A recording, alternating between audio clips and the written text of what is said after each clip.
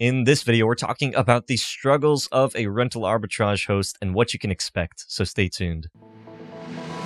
Vacation Rental Machine helps hosts just like you learn how to start, grow, and scale your short-term rental business. This show is all about creating systems that help you automate your business, giving you more time and money freedom. If you're ready to start living the vacation rental life, then subscribe to this podcast today. Come and join us on our Facebook group, The Host Nation, where we'll be talking about starting, automating, and scaling a short-term rental business. Now, on to the show. Hey, welcome back, Host Nation, to another episode of Vacation Rental Machine. I'm Julian Sage with John Bell. John is currently in Miami building out 6 properties right now. By the time this video is probably going to be released, we're going to have another 3 that we're building out down there, plus 1 in another location. So properties just kind of popping up all over the place. But with that, there are some unique struggles that this business, building out these rental arbitrage master lease properties has that maybe people don't realize. So, John, with your experience now building over 50 properties, what are some of the biggest struggles that even to this day that you still face? Well, one of the biggest problems that every host, not just rental arbitrage host, any host, it's going to be people. People could include cleaners, people could include assistants, people could include anybody that you're actually going to need to work with. There's a lot of hosts that are doing it full time and they're the heartbeat of their own company. They do it all and nobody else can do it like them, right? Finding somebody that can actually do cleaning up to a certain standard sometimes is very, very, very hard. And for us as rental arbitrage hosts going to a new city, trying to find people, it's really the interview process. I mean, there's so many people that you get to apply. You tell them to meet. You dwindle everything down. Let's just say there was 50 people that applied. 10 people show up for an interview. You might say, hey, I want to do a demo day of cleaning or whatever, and maybe 2 people show up. It's like people just self-sabotage themselves in a sense. And that's what we've experienced here, to the point in which we weren't able to hire cleaners. We actually had to go out and find a contractor. And that still sometimes is a struggle because you might hire a contractor and they don't really clean good. Like you have a whole cleaning business, but yet you cannot clean. You left stuff in the tub. You can't remove hair from the apartment. This is our biggest thing. So we need to figure out ways to resolve it. Of course, we talk about how to resolve certain things by processes and actually instruction. Not every cleaner is a bad cleaner. They just need to know how to clean up to your standards. That's one thing. So don't go firing people just because they didn't clean up properly. You want to just give them the skills and techniques to do it the way that you want them to do it. People are definitely one of the hardest things to find and keep.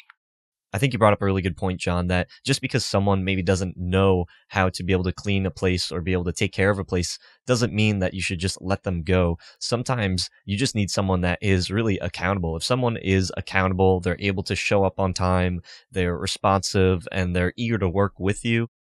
It's more about the character qualities of that person as opposed to their skill set. There is a difference that you do need to make if you are going to be training someone versus if you're going to be hiring them as 1099 versus W-2. But if you are going to be having someone try to meet your standards, it's okay to be able to show them like, hey, this is what our standard is for our business. This is what we expect.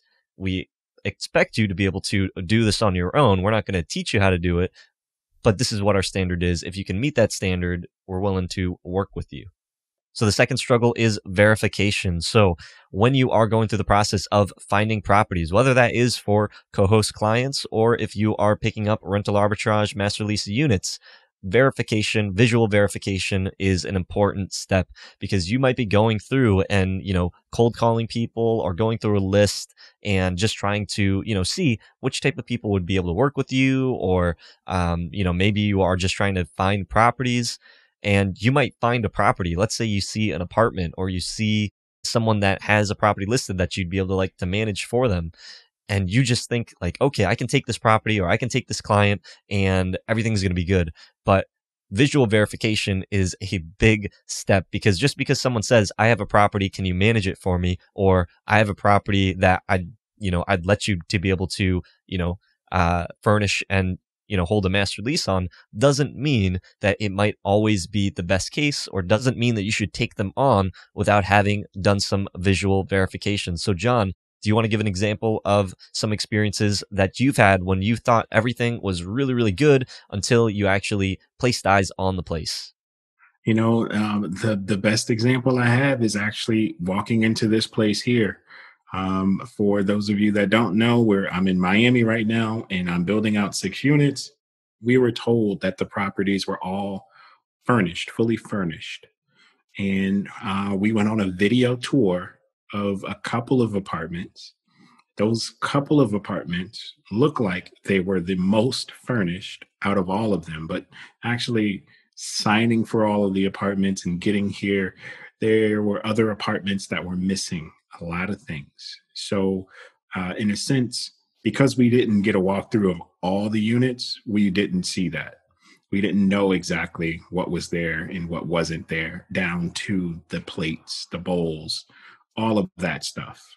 One of the other things that we didn't see is the actual condition of some of the patio spaces that were here. We seen photos of what it looked like, very nice, but when we got here, there was a lot of overgrown things. So that stuff needed to kind of just be looked at. It's a big lesson learned, and this is why I say you got to go out, you got to meet the landlord, you got to walk the property. Sometimes I go to a place like a big REIT, and I walk in and I just see the place, and I see how, even to get up to the apartment, if I know my guests are going to have trouble getting up to the apartment, I don't even need to bring up what I'm there for, because I know it's just a no go. Now, we can go find nice apartments that we all want to put people in, and we want people to stay there, experience all of these amenities. But if you really don't go and experience it yourself to see how much of a burden it actually is, then you're actually just not doing yourself any favors. You're actually hurting yourself and your business. One of the last things I'll say about this is you need to stay at your unit. You actually need to stay. If you're anticipating that people are going to come and stay 10 days or more, I would suggest that you stay at your unit for 10 days. It's a hard thing to do, especially just trying to get revenue in, but you'll learn so much about what you're missing and why you need to purchase certain things just from that one thing. For me, sometimes I have to replace the shower heads because the shower just isn't pleasing enough. I know my guests would like more pressure. So I go out and I get it. After me staying there, that's when I find out all of this stuff. I also can put together a maintenance list of stuff that needs to get fixed. That was also one of the things here that we needed to do, is put together a list of things that don't work. Hey, this light does not work. I flick the switch, it doesn't work. You don't find that out until you actually stay in a place. You can try to go through a checklist, but you'll never really get the full experience. You don't want your first guest to tell you the oven doesn't work. We don't go through and test ovens. Yeah, I think it's important that, a lot of people, they might look at this as just like a hospitality business, or they might just look at this as a real estate, but it really is a blend of both. There is a big factor of real estate. Real estate, you have to touch it, you have to feel it, you have to go there, you have to put eyes on it. But then there's the hospitality aspect where now you're actually staying in the property. You're trying to experience what it's like, and you're trying to make sure that the person that is in that piece of real estate is going to have a pleasurable time. So that's what makes this business really unique, and is also one of the biggest struggles with this business, because you might not be real estate focused, or you might not be hospitality minded, but you do have to put both of these things together in order to create a really nice experience. And the last struggle is trash. So, John, what is your experience with trash, and how do you handle, let's just say 6 units with hundreds of boxes, hundreds of things? That's a lot to deal with. Yes. Creating trash is one of the things that we do. Luckily, most of it is recyclable, but we create trash. Imagine 6 apartments full of furniture that's all shipped or bought in, that comes in a box. That cardboard needs to go somewhere. Where does it go? You can't put it normally down, just unless there's a dumpster, down just the trash can and just expect it to go away. Literally, we had a mountain of just cardboard that we had here that we just accumulated from all the stuff that's coming in. There's just no way around it. You're going to accumulate trash in two phases. In the build out phase, you'll accumulate a lot. The second phase is your guest. Your guests are going to come, they're going to stay. They're probably going to buy stuff at the grocery store. Well, the stuff that they purchase at the grocery store is going to get thrown away before the next guest comes in. That's a lot of trash. You're going to need trash cans. You're going to need to figure out a way to either get rid of stuff as it accumulates, or you need a process to help get the trash out of the house, tucked away so it's not messed up by animals while it's sitting out on the street. One of the ways that I help get rid of boxes is I actually went and created a Facebook listing, marketplace listing that says free boxes. Why did I do that? Because I got plenty of boxes. Literally, somebody just came by and picked up 40 boxes, and I still had to call somebody else to come and remove the boxes. And I paid $70 to $80 for this person to take away the trash. That's just how much trash we accumulate. It is a big problem. That's why it deserves to be in this list. Creating trash. We do that. Luckily, it's recyclable. Yeah, it's a big problem. So question of the day, what are some of the biggest struggles that you face in your short-term rental business? Leave it in the comments section down below. And until next time, Host Nation, keep on hosting. If you'd like John and I to answer your guys' questions, then be sure to go to the Host Nation Facebook group and use hashtag AskVRM. Hope you hosts found value in this episode. If you did, please go on over to iTunes and leave us a review, as that would greatly support the show. If you'd like to connect with John, the community, and I, then go on over to our Facebook group, The Host Nation. Talk to you hosts in the next episode.